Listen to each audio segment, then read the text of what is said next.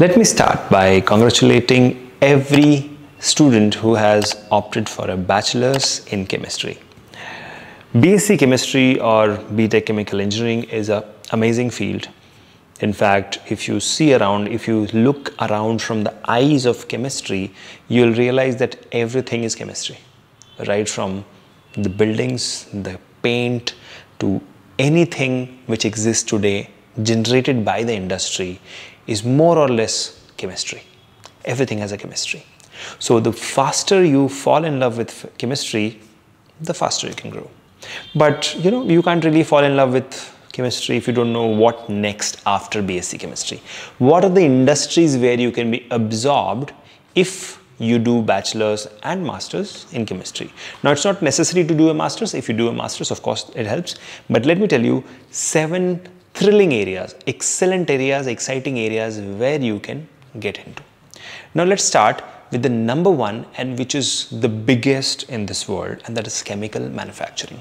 Chemicals are consumed everywhere, from lab to houses. Even if you are using floor cleaner, that's chemical, right? Anything and everything is chemical, right?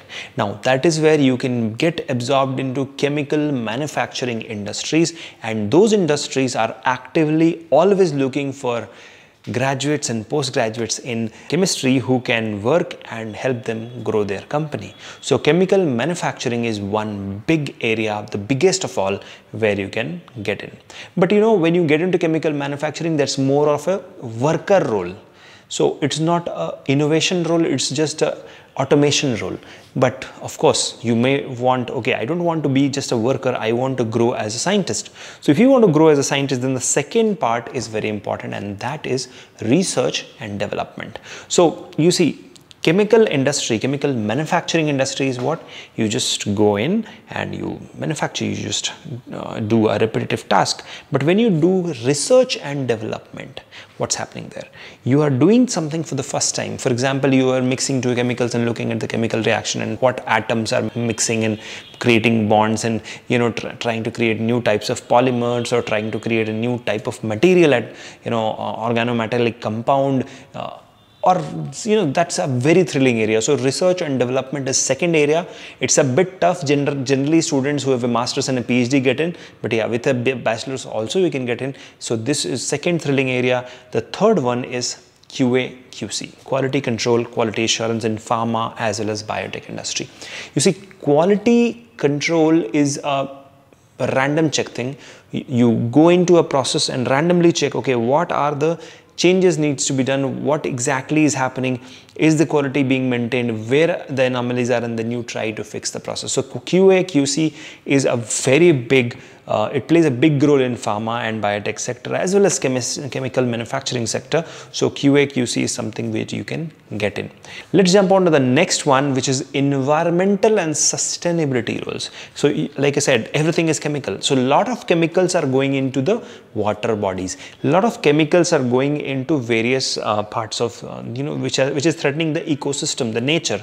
So you can create solutions which will help in protection of the environment, also create eco-friendly chemicals which will help in sustainability roles. For example, there is Holi. So Holi is a festival in India where we put colors on each other's cheek. So now this particular chemical, if it is harmful to the skin, or if it is going into the water bodies and killing the fishes and the aqua marine environment, so we have to create a chemical which is eco-friendly. So that is where environmental and sustainability roles also you can play a suitable role, a very crucial role.